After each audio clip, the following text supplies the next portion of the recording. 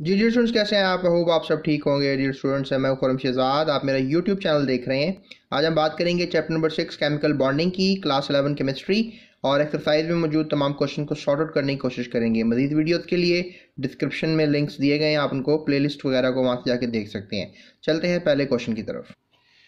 जी तो dear students, पहला question जो किया जा रहा है that is basically select the correct statement की बात की जा रही है कि करेक्ट स्टेटमेंट जो है आपने सेलेक्ट करनी है। चलते हैं इस क्वेश्चन की तरफ। एन आयोनिक कंपाउंड है हमारे पास, ए plus B minus, definitely ions हैं तो they can really go ahead. Is most likely to be formed when, ये बनते हैं और ये कब बनते हैं? तो स्टूडेंट्स इसमें हम ऑप्शन नंबर बी की तरफ जाएंगे। The ionization energy of A is low, जब आयनाइजेशन एनर्जी ए की जो है वो कम होगी, यानी डेफिनेटली वो इलेक्ट्रॉन लूज़ करने वाला एटम होगा, क्योंकि आपको पता है पॉजिटिव आयन तभी बनते हैं जब इलेक्ट्रॉन ईजिली निकल जाए एटम में से। और electron affinity of B is high, यानी कि जब दूसरे एटम में आप इलेक्ट्रॉन ऐड करें तो उसकी हाई एनर्जी वैल्यूज़ निकलें, यानी छोटा एटम हो। सो B is the closest answer. उसके बाद चलते हैं सेकंड क्वेश्चन की तरफ।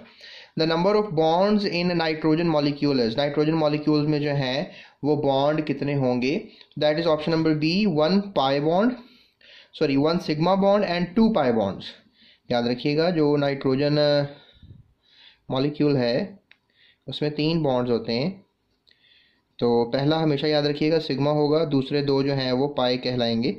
तो ये जो पाई बॉन्डिंग है, स्पेशली जो थ्योरी है हाइब्रिडाइजेशन की, ये आपने बहुत अच्छी तरह से करनी है। अगर आप ये हाइब्रिडाइजेशन अच्छी तरह सीख जाएंगे तो बहुत हेल्पफुल होगा, क्योंकि मॉलिक्यूल्स को स्टडी करना होता है तो हाइब्रिडाइजेशन सीखे बगैर आप ये काम नहीं कर सकते हैं। तो अगर आपने हाइब्रिडाइजेशन मुझसे सीखनी है तो अभी डिस्क्रिप्शन में लिंक्स को फॉलो करके आप हाइब्रिडाइजेशन मुझसे भी सीख सकते हैं, जिसमें मैंने SP2 SP3 हाइब्रिडाइजेशन को एक्सप्लेन किया है। उसके बाद चलते हैं थर्ड क्वेश्चन की तरफ। Which of the following statement is not correct regarding bonding molecular orbitals? Bonding molecular orbitals के रिगार्डिंग जो है वो कौन सी स्टेटमेंट गलत है? सो ऑप्शन बी को मैं यहाँ पर लूँगा। इसमें मैं आपको बताऊँगा कि जो लिखा हुआ है bonding molecular orbitals have low electron density between the two nuclei,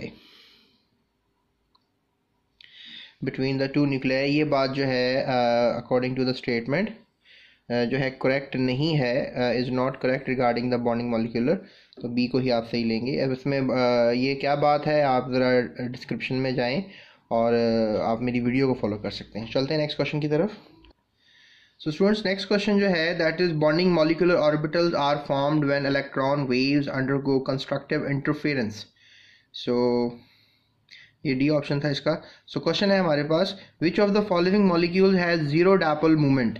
zero dipole movement जो है वो किस में होगी, यानी डाबल डाबल मूवमेंट का टॉपिक आपको पढ़ना पड़ेगा प्रॉपरली और फिर इस पर आना पड़ेगा। पर इसका आंसर मैं आपको बता देता हूँ, that is option number D, BF3 boron trifluoride.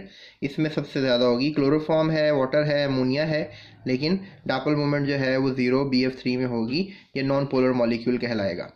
जिसमें डायपोल मूवमेंट स्टूडेंट जीरो, वो नॉन पोलर कहलाता है। So you can call it as कि ये नॉन पोलर है।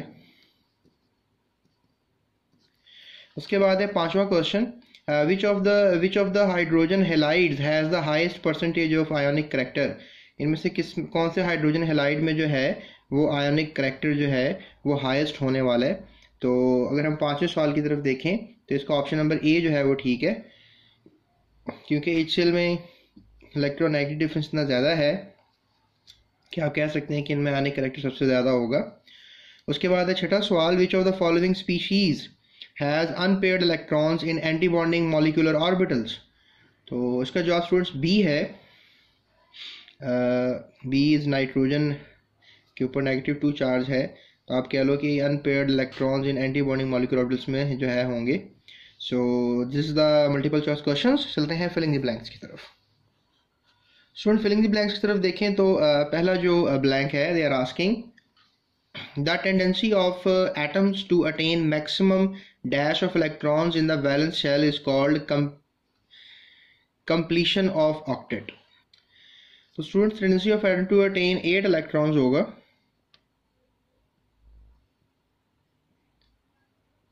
8 electron in the valence shell to shell is called completion of octet, या आप कह सकते हो ऑक्टेट रूल।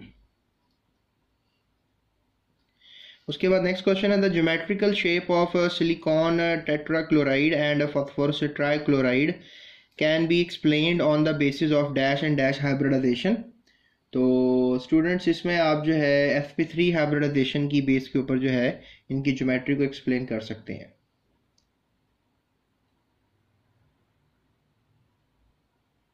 ठीक है, अब डैश एंड डैश लिखा हुआ है, आप इसमें sp3 ही लिखेंगे क्योंकि दोनों में sp3 ही लीगल आंसर है।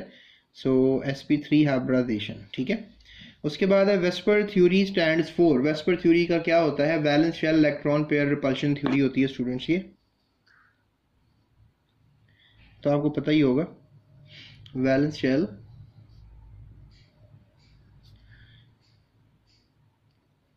Electron pair repulsion theory.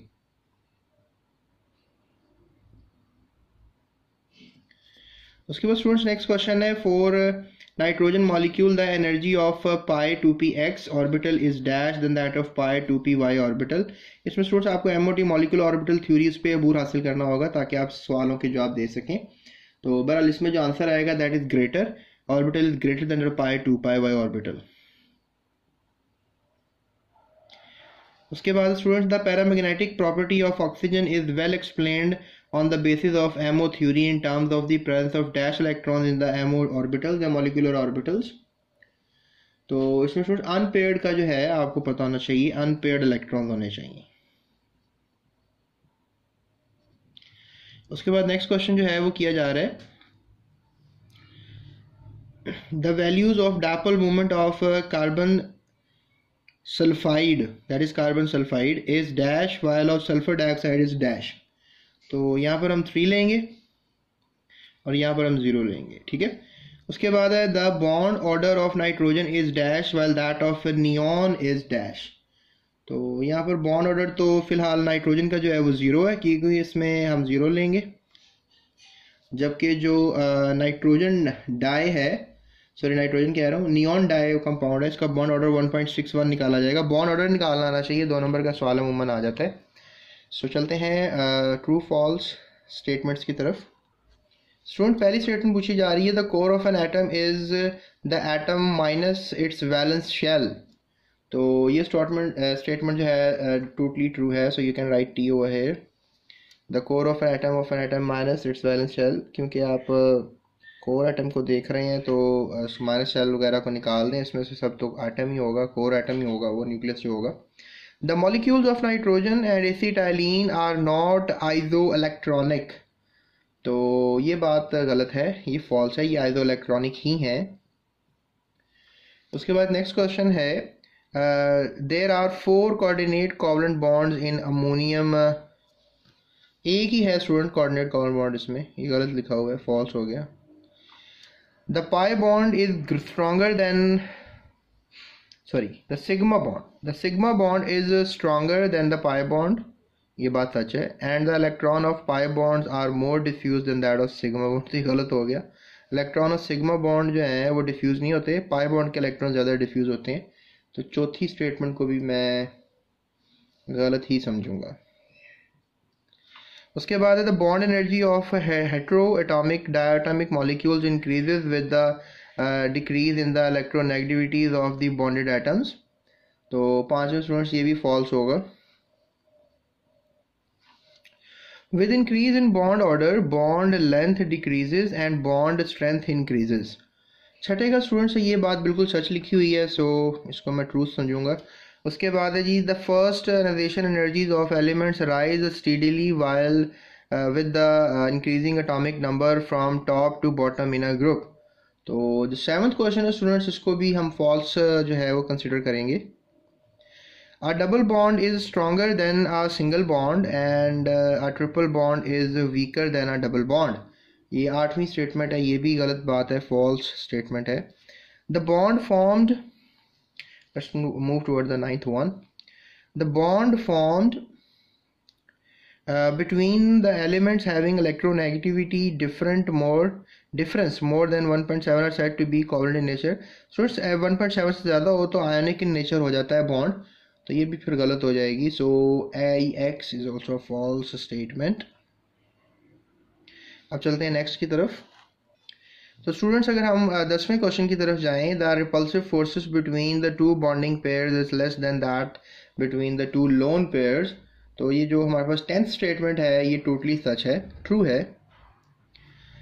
The number of covalent bonds in bonds an atom can form is related to the number of unpaired electrons it has. So this is a true statement, बिल्कुल सच बात है। The rules which govern the filling of electrons into the atomic orbitals also govern filling of electrons into the molecular orbitals. So ये भी बात सच है students, true. तो ये थे हमारे आज के कुछ एक्सरसाइज के ऑब्जेक्टिव टाइप। बाकी शॉर्ट क्वेश्चन आंसर्स और ये सब क्वेश्चंस को मैंने सॉर्ट आउट किया हुआ है।